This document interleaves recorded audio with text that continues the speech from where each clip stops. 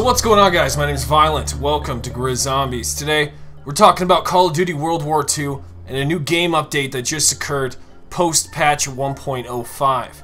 Now this game update is going to address a few things, but we're going to talk about the patch notes that we have available to us. So if you learn anything, drop a like on this video and subscribe. Let me know in the comment section if you're new. A lot of tweets came out, and so we're going to cover those, but if anything sparks an idea, hit me up over on Twitter at GrizzViolent. It's the best place to keep talking zombies. So with the game being out 2 weeks now, it's definitely gotten a lot more stable. We've been noticing a lot more game updates occurring than usual, and that's due in part to many complications that are happening. We know that in past experiences with Black Ops 3 and Infinite Warfare, they've been connecting weapon changes with camo changes, and when you change one thing, it affects a series of other things within the meta of the game, and it causes a lot of problems. However, other game developers, such as Bungie, did all that trial and error during Halo before they moved into Destiny. So if you're a fan of Destiny or Destiny 2, you know all about this.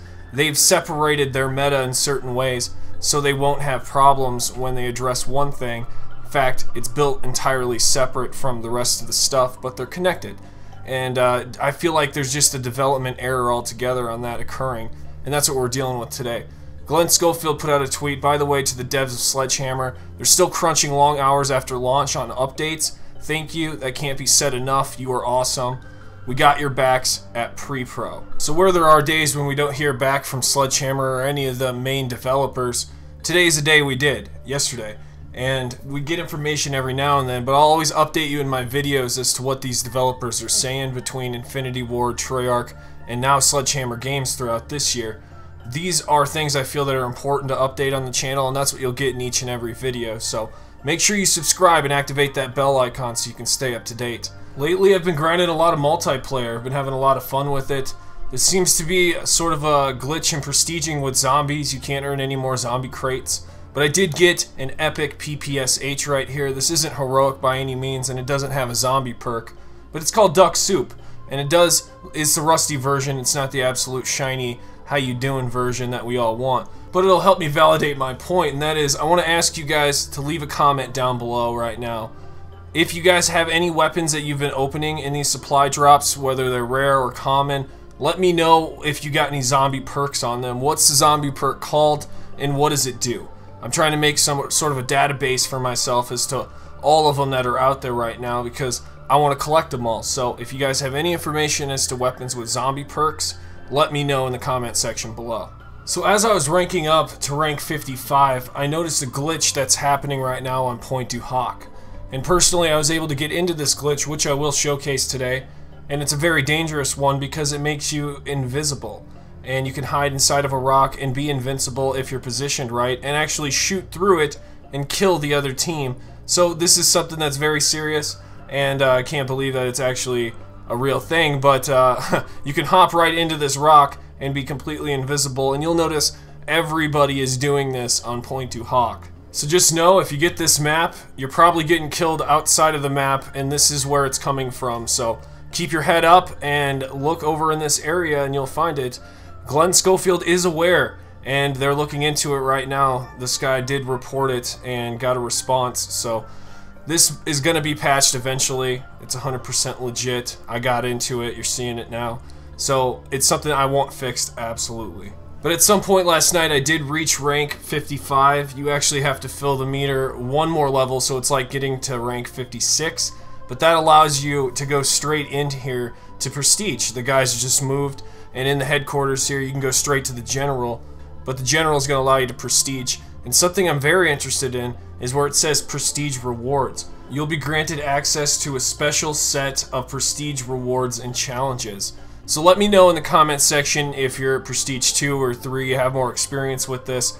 How do I actually obtain this stuff? Let's take a look at what happens when you actually trigger Prestige 1.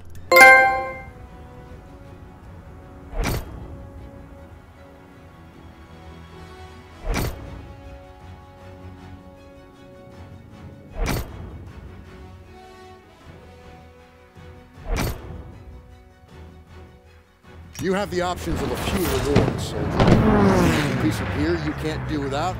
You can make it a permanent part of your kit. Or maybe you want to try something new, break old habits. Hell, you can even tear off your stars and get back in the trenches as a private, if you're inclined to Always do good things to the see you. old-fashioned way. So it seems like the general's trying to tell me something. There's other rewards I can earn. There's this cool emblem of Prestige 1 that floats above my head. And this only lasts as long as the lobby lasts. If you actually go into the 1v1 pit, this does disappear. It disappeared on me. And so it's only a very limited time once you prestige. But I love that there's some appreciation towards it. There's a full animation that happens when you prestige. And I believe this is Pride Rock. So now I'm officially Prestige 1 in multiplayer. And a lot of people didn't want me to prestige in zombies. But I want to get that XP rolling. You know, it's the early days and it was double XP. I wanted to get past it. And so yeah, I prestiged in zombies as well. But in multiplayer, at least in the headquarters, if your friends haven't reached this rank, they cannot enter this area. This is a very prestigious area, a restricted area specifically for people who have prestige to come visit the general. So I think that's really cool. But prestiging was just a bonus. I've been leveling up weapons, trying to get them gold, all my wall weapons and zombies, at least for the final Reich. Looking at the calling cards, there wasn't really a new calling card, but we got a new helmet. The Prestige 1 standard issue for reaching Prestige 1. I'm not sure if we're going to be receiving more helmets as we move forward in the Prestiges, but we did get one for the first time. And this is just the same story when we beat the Panzer Mordor in Zombies. We got a special helmet for that. So I wanted to document that this was actually happening. Let me know in the comment section if you've gotten your reward for prestiging in multiplayer. The only thing of really distinctive value that you got was another prestige token, and these you can use to permanently unlock weapons or equipment right away, so you don't have to reach a certain rank for it to be unlocked. I'm saving mine. I want to save them just in case there's DLC weapons that come and I can unlock them right away. I'm not sure if those are going to become free, sort of DLC add-ons, just like Infinity Ward did in their season pass, but I'd love to see that, absolutely. But I don't know, what do you guys think about headquarters? Do you feel that it's like 60 to 70% complete? Not quite there yet. I know it's supposed to be filled with 48 players, and that's something I haven't even seen yet. I know PC players aren't having a problem, but over here on the console, we're not really seeing any sort of other players come in, at least in that magnitude. And I absolutely think that would enhance the experience, especially increasing social score by opening supply drops, and maybe some people having the honor of opening zombie supply drops, because the glitch is real, man. I prestiged in zombies, and the problem is I'm earning zombie supply drops and I can't open them. They're not showing up after the game ends. But I'm currently grinding multiplayer with the Type 100, trying to get 100 headshots moving into the final sets of the camos to make that gold. That'll make 3, and I've been working a little bit on the PPSH. I don't know, it's just something I like doing. It's something I'm trying to do right now while the looting system gets figured out and we can earn more and more weapons. But I want to know more about the zombie perks that we can get on these weapons. I'm trying to collect them all, you know what I'm saying? Do me a favor, comment down below any zombie perks that you're seeing on your weapons, whether it's epic or heroic. I'm really interested in knowing if any of your weapons are heroic and have zombie perks on them. And I want to know what they do, so that way we can get sort of a database going. At least on my end, it would really help out. But I'll see you in the next video. Violent out.